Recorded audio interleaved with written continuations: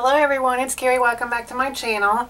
Today I'm going to be doing my last of my top 5 series, which is going to be dies today. I've got 5 types of dies that I really use the most that I wanted to share with you guys and just explain to you why they're my favorites.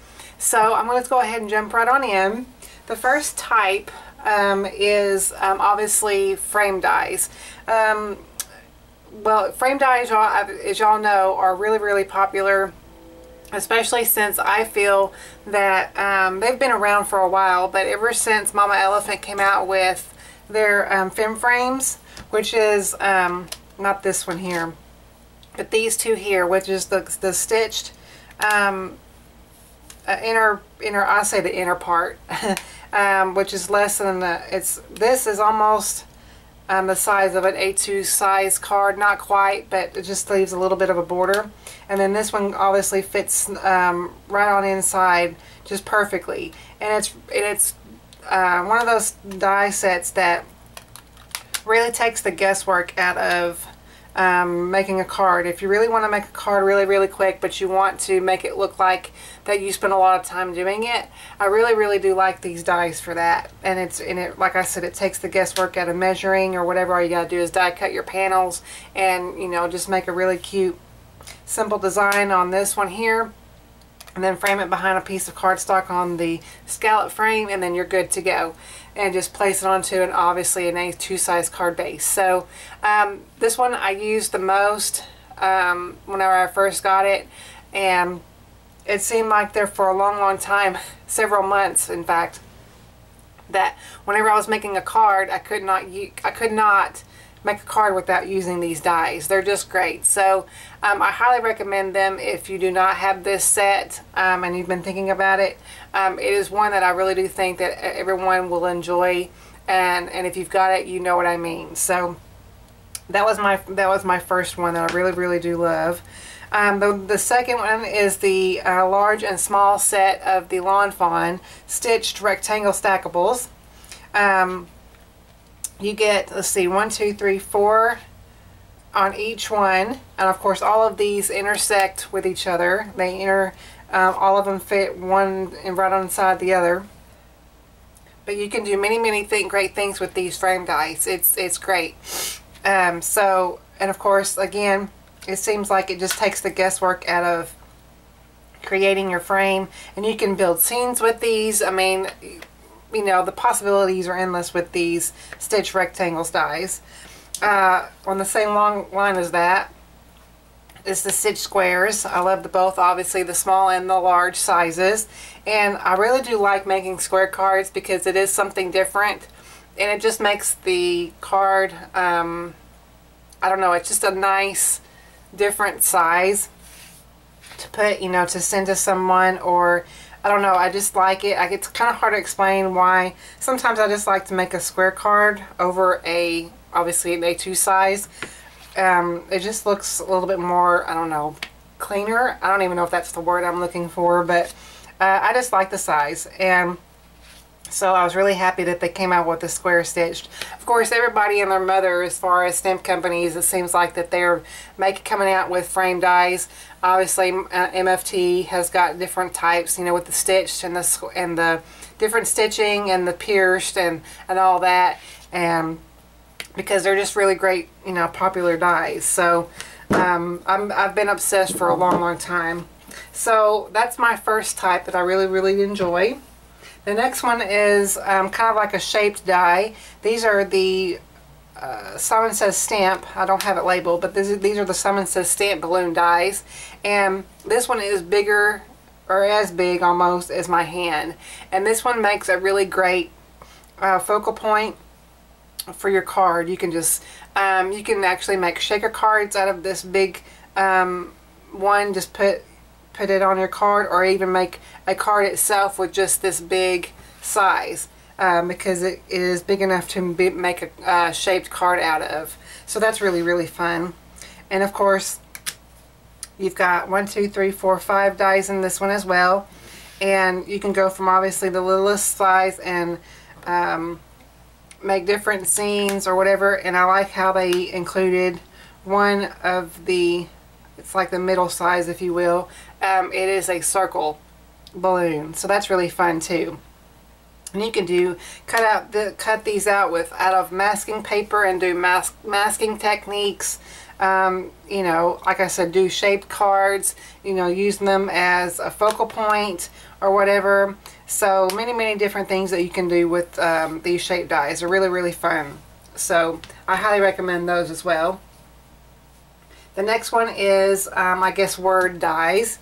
I really do like these from the ones from Lawn Fawn. The only one that I don't have currently is the one that says love.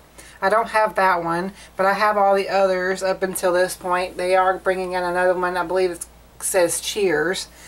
But I have all the other ones, and I really just do like the font. It is really such a whimsical and fun font. So, and they're really good, you know, pretty good size too for your cards as well. So, so I hope to get the, I don't know if I would use the word cheers a whole lot, but I do want to get the word love and add it to this one. Of course, it would obviously round out this collection here on my little magnet sheet here. But so I really do love all these dies. They're really fun and great for your cards. The next one I have is this one from Simon Says Stamp. This is the Hugs die. I've done several cards with this Hugs die. And I just love the size of it as well as the font. The font is almost the same as the Summit or the Lawn Fawn, but just slightly different. But I just mainly love it because of the size. And you can do big. In fact, I have a card here that I will show you guys. I actually made this one last weekend, and I entered it into the Flickr Simon Says Stamp Challenge. But if it is, I don't know if it's still going on or not. Maybe, but it's the Flickr challenge for the Simon Says Stamp over there is, the current challenge is, excuse me, white, all white with a little pop of color. So I just did several different patterns of the embossing folders that I have, and just layer on top of each other, and then I used this die here. I had a scrap of stuff that I had made. This was on some watercolor paper, and I had embossed it with a wood grain die, or excuse me, wood grain background, and then I did some coloring over it, and I was going to use it for a different card, but it didn't turn out the way I wanted. But I didn't want to scrap that piece, so I used it to die cut the Hugs sentiment out of it, and then I just applied some fun foam on the back just for a little bit of stability or whatever. So I think it turned out pretty cute. So I entered that into the Flickr challenge. But anyway, so I just wanted to show you the size of it. If you don't have this die, you could kind of see what the size of it is on a card. So that's really fun. And I just bought this one as well, but I know it's going to be one of my favorites. This is the Friend die. I really already love the stamp set. This is the stamp set from Mama Elephant. I just got done making a card with it as well. But this is the Friend Indeed stamp set, and I absolutely love this here. It's one of my, it's going quickly becoming one of my favorite stamp sets. But I wanted to get the die as well. And it's pretty much the same size, I believe. Yes, it's the same size. The font is not quite as thick, I don't think, but it is the same font. So I know this is going to be one of my favorites as well, so that's why I'm including it in the video. So I'm happy to have that too.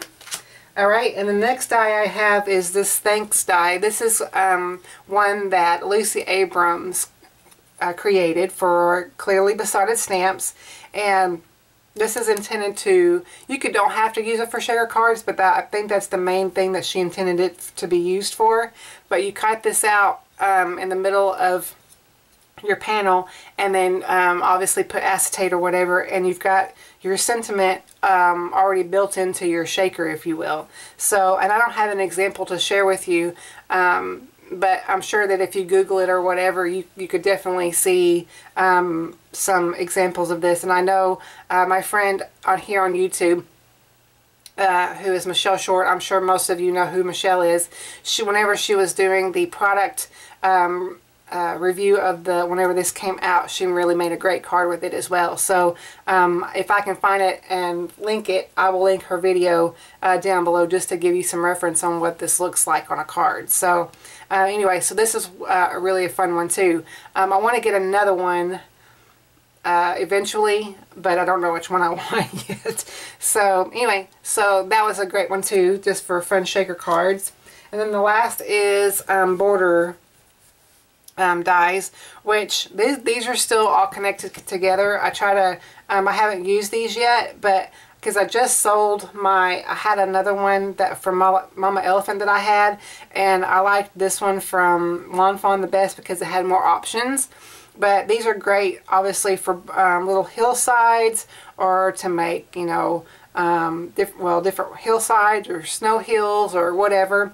So it's a great die set to create scenes with, as well as this one here, also from Lawn Fawn for clouds. And I also had one from Mama Elephant that had a cloud border, but I like the options in this one as well. The different, I guess, choices that you have in the cloud shapes. So and I don't need two different kinds or whatever. You know, the one is just fine with me. So that's why I got rid of the Mama Elephant one and just stick with these two from Lawn Fawn. So anyway, so that is my favorite dies that I have really been loving lately. So anyway, that, like I said in the beginning of the video, that concludes this video series. I hope you guys have enjoyed it. I really do enjoy all of your feedback on it. I hope to do another one soon of some different products that I've been loving at the moment.